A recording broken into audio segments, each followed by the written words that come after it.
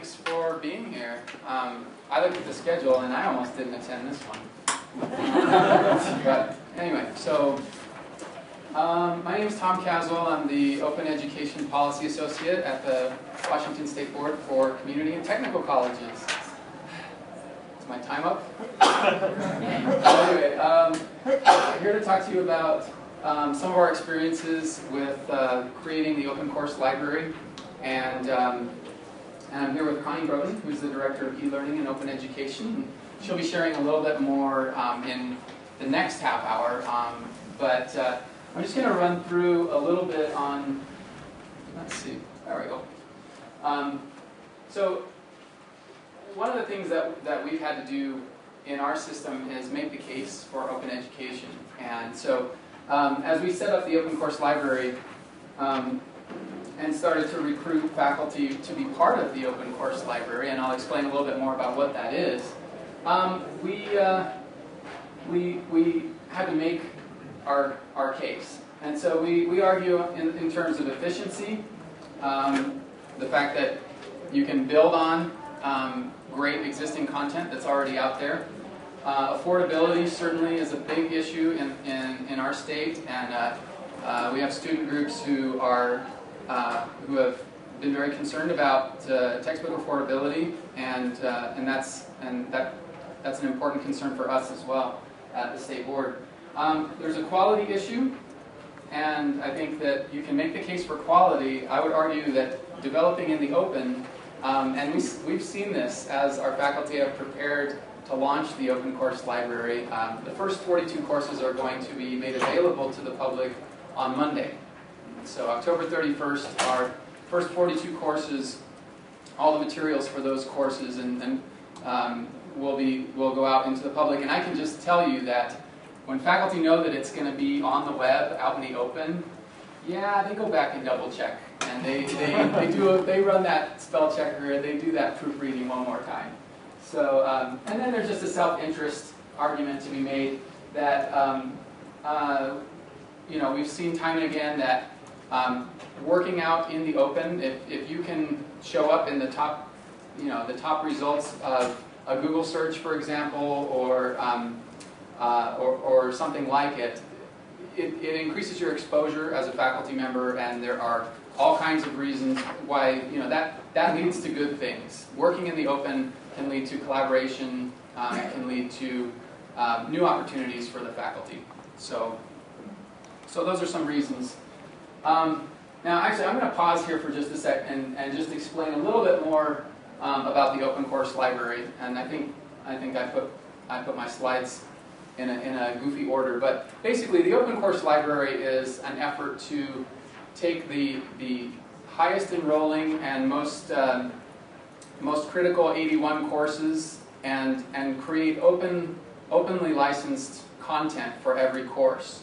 So what we did in Washington, it was jointly funded by the Washington State Legislature and the Gates Foundation. So we very much have a state that's very bought in to the idea of open education, and I love that because we have state legislators and we have policymakers who really see this as an efficiency that we need to grab onto.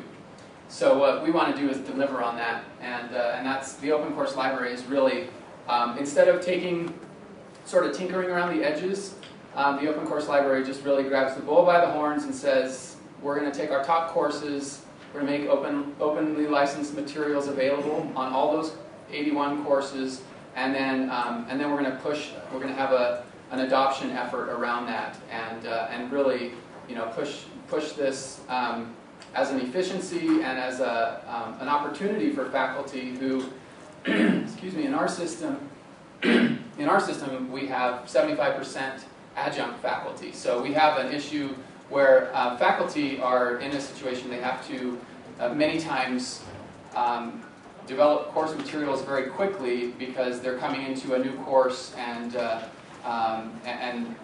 they need to ramp up and get ready to teach very quickly. Sometimes just within a few weeks or even a few days. So these materials provide, basically this is an opportunity for them to have a starting point, to not have to start from zero. And so they can grab these materials, modify them, and customize them in the way that works for them. But the other important thing that I should mention about the open course library is that we didn't slam the door on publishers. We actually, what we said was, you know, we want all comers. We want to be able to work with high quality educational content. The problem is $200 textbooks just don't work for us. And so we capped the cost of the textbooks per open course library course at $30.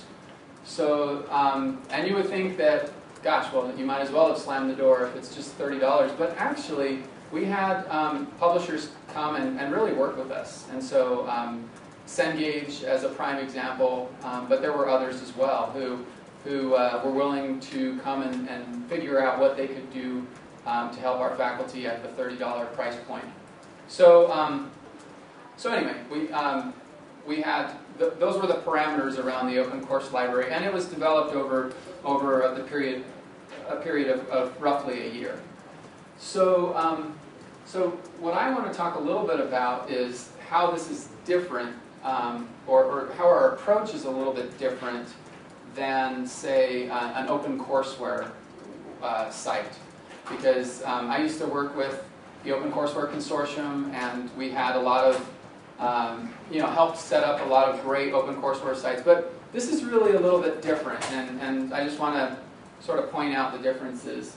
And that's where this comes in. So your typical OpenCourseWare workflow, you've got a faculty member who creates a course that they're teaching, and then you have sort of a separate track where there's some support staff of some kind that then comes in and offers, takes the faculty's syllabus notes, materials, and sort of organizes them and puts them into an open course.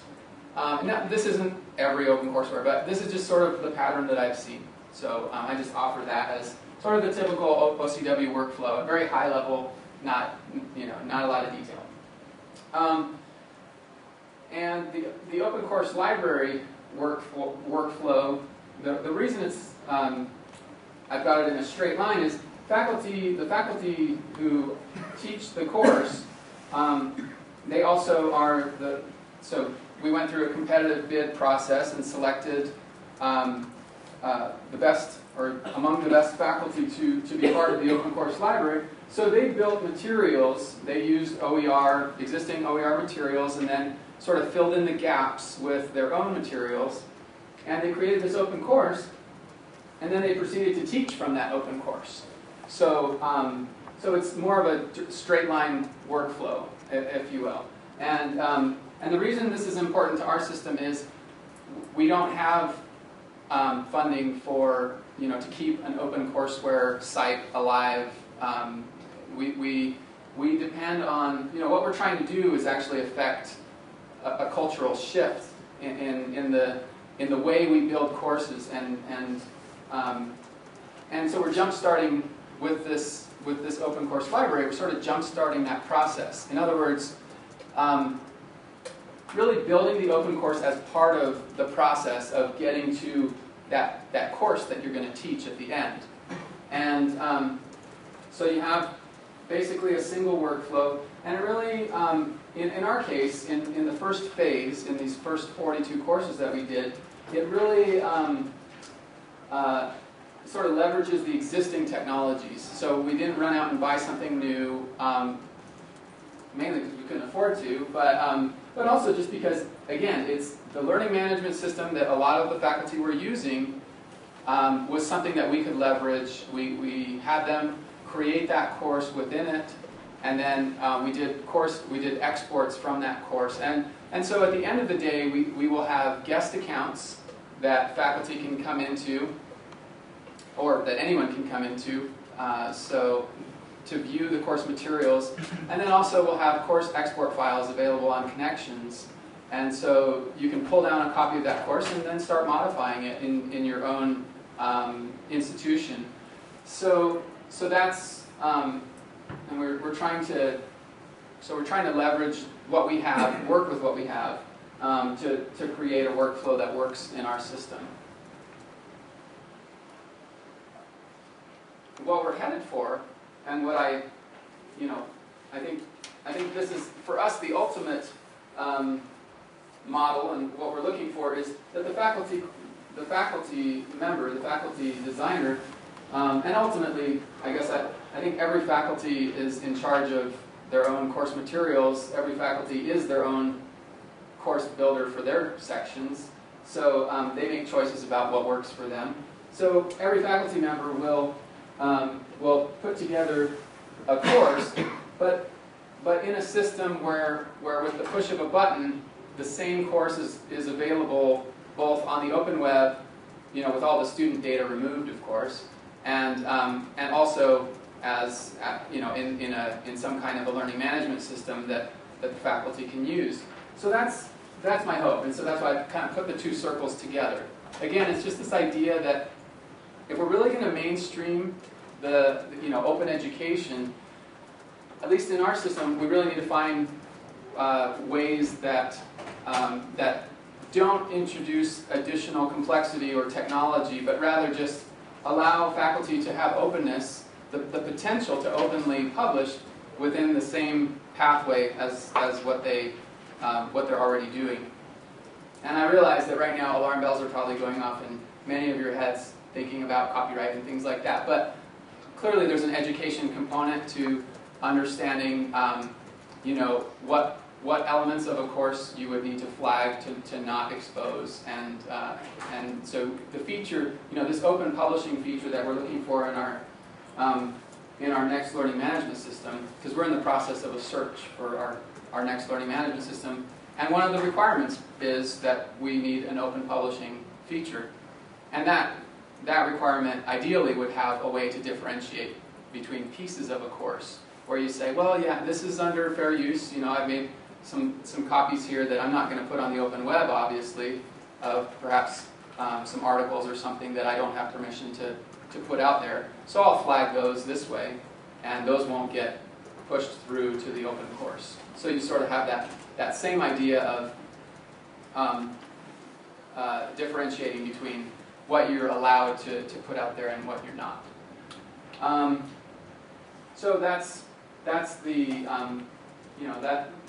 that's the end goal, and I think that more and more learning management systems are supporting Creative Commons, are supporting open publishing, and so I think that there are features that we can, and we're also, I think by the fact that we're demanding this in our request for proposals, it also drives the market somewhat, because it's a fairly big RFP, system-wide, 34 colleges. It's a big deal. So yeah. I may have missed this. I apologize if I did. But what is the LMS you're using now? So right now we're using Angel, which has been bought by Blackboard, and so we're in that downward spiral. And so we know that we eventually have to go to something else, right? Tell us what you really think. Well, it's, even if we go with Blackboard, we have to go to something else, right? Because we've been assimilated, so we have to make a decision here. So we're sort of using that as a good opportunity to really put in some other some other asks of really what we want out of the LMS, and as I think you're seeing, open education is a big component of what we do, and so it's something that we're pushing for. So this is a little bit more about the open course library. Really, a little bit of an overview that, and I've already touched on some of these, but designing these 81 courses, and one of the goals here, and I think there was a session just before us where Eric Frank talked a little bit about how there's research now that's showing that, or at least preliminary research showing that that students are not able to purchase all of their textbooks. They're actually not buying some of their textbooks because of the high cost. And so So we're positing that completion rates are being impacted because of that. And so we're doing our own study to see if by introducing these open materials and looking at courses that pick to adopt these materials that are more affordable, will that have an impact on completion rates within our system? So it's, but that's one of our goals. And then the rest I think we've talked about. But really, you know, helping our faculty in Washington State to really be able to engage with the open education movement is an important goal too. Okay, so the courses will be available. The first 42 courses will be available at opencourselibrary.org, and that's going to be on Monday. We're excited and we're working hard to get that all ready. And the next 39 courses will be available in spring of 2013. So and the process is just so you understand how we've done this. We essentially with the grant funds we buy out the faculty's a third of the faculty time over 3 quarters. The first 2 quarters are for design, so they're actually creating some materials, but mainly they're working to bring together and curate the high quality existing open educational resources that they can find for their particular discipline. So they work, every course has at least one faculty member. There are a few that have teams, depending on how they applied for the grant. And every faculty member works with an instructional designer and a librarian, and they're a team of at least 3, and the instructional designer is Quality Matters trained, and so we use a lot of the Quality Matters principles to design the course, and then so the first 2 quarters, the faculty, instructional designer, and librarian work to basically create a course map, plan out course objectives, and really design the course, and then bring in the content, the open content to go with it. Third quarter is a pilot quarter, so every course that we're releasing has been pilot taught at least once, but usually multiple times because they continue to teach with that course. And one thing I should point out is that we eat our own dog food. So every faculty member actually produces a course and then agrees to adopt it. So we're not creating materials and then sort of leaving them there and going and doing something else. What we create, we use. So every faculty member that has been part of the Open Course Library is using the materials themselves. And so then in the fourth quarter, the third quarter is not a paid quarter. It's faculty would have been teaching anyway. So in terms of the design, the first 2 quarters are faculty time is bought out by the grant, and then the fourth quarter is a revision quarter to polish up and prepare the final course. So over a year, we create we design the open courses, and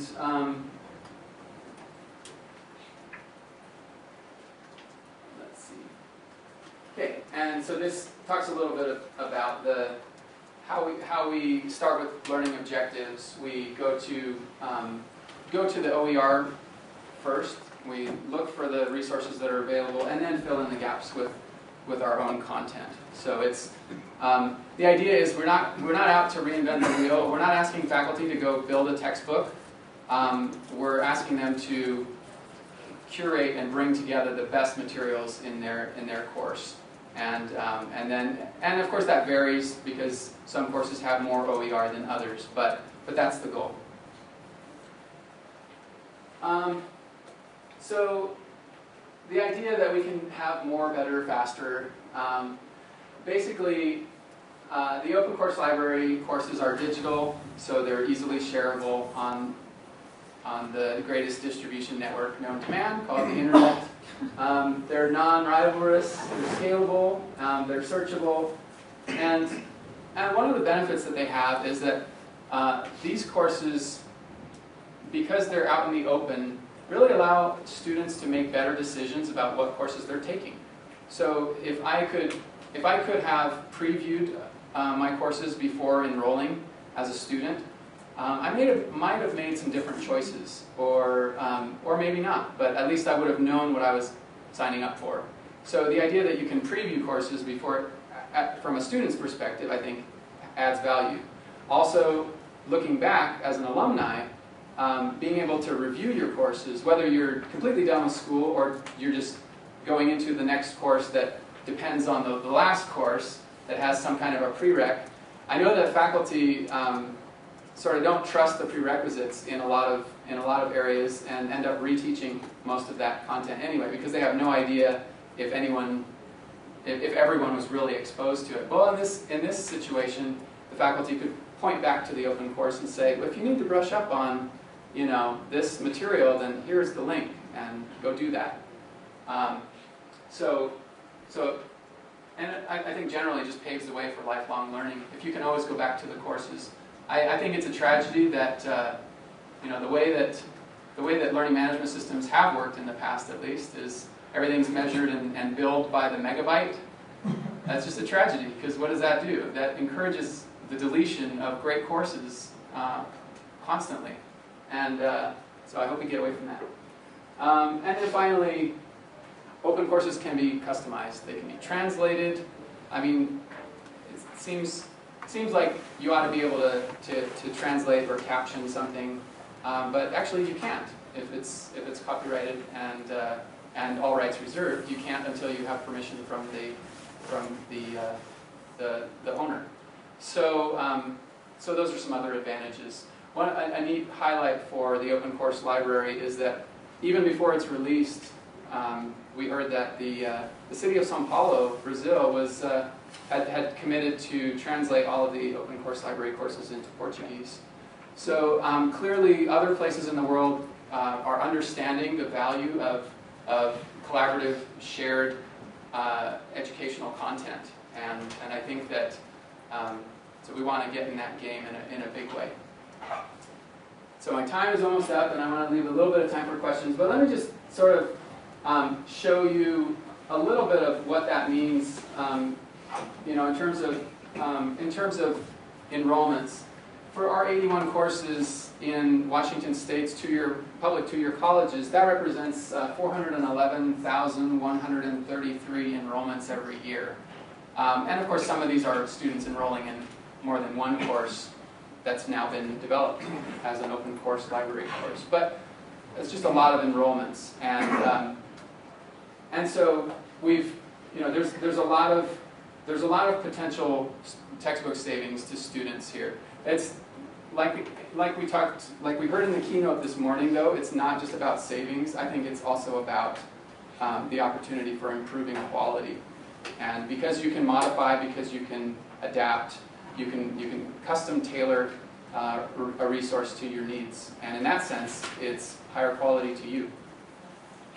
So, question is, how much could your students be saving? And then just the argument about the completion rates. Student Perks report that I think was mentioned in Eric's presentation was just that if students can't afford the textbooks and are not buying them, then it stands to reason that completion rates are being impacted in those courses. So by making them more affordable, we expect and we hope that the course materials will be, that the completion rates rather will increase. And finally, just some things that we're doing different in the second phase of the open course library. With the first phase, we learned something about using a learning management system to create content, to create open content, and that is that it's difficult to, once you've gotten it to that point, it's difficult to back it out unless you're in that particular learning management system, you've got to have the kind of technology support to be able to take the exported file and re-import it into your learning management system. There are interoperable files that allow that. Common cartridge is what we use. So it's not a question of interoperability. It's just a simple question of will faculty adopt more if they can jump right in and get right into the content themselves? And I think the answer is yes. I think the likelihood that they would reuse courses goes way up if it's in a format that they can just grab, download as a PDF, a Word document, whatever file format they want, and then start customizing it for their needs. So in phase 2, we're going to be developing everything in Google Docs. We'll be using a Google site to keep all of the courses organized. And it's just a system that is a little more simple for faculty who are not accustomed to working in a learning management system. It's just something that you know, a big part of all of the open course library is just trying new things, learning how to come at the problem of you know, broad adoption on the faculty level, trying to make that happen more and happen faster. So we're gonna push ahead with Google Docs in phase 2, and we're excited to see how that works out, and we'll share that when we're done. So all of the project information, everything is all on that same site. So it's opencourselibrary.org. And just a few, you know, we had some pros and cons with switching to Google Docs, but I think generally speaking, we're very happy with the choice. And we asked the phase 1 faculty about it, and they were just, you know, like, we wish we could have done it that way.